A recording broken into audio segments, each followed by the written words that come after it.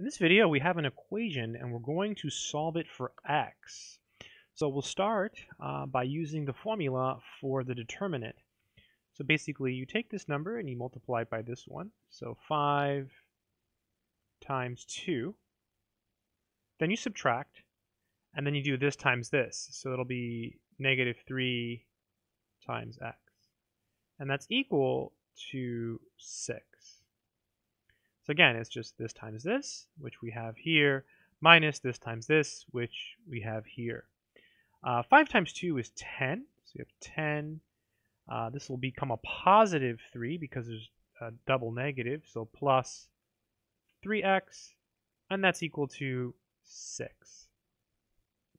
Now we can subtract 10 from both sides, so minus 10 minus 10. So we get 3x equals, well, 6 minus 10 is negative 4. All right, almost done.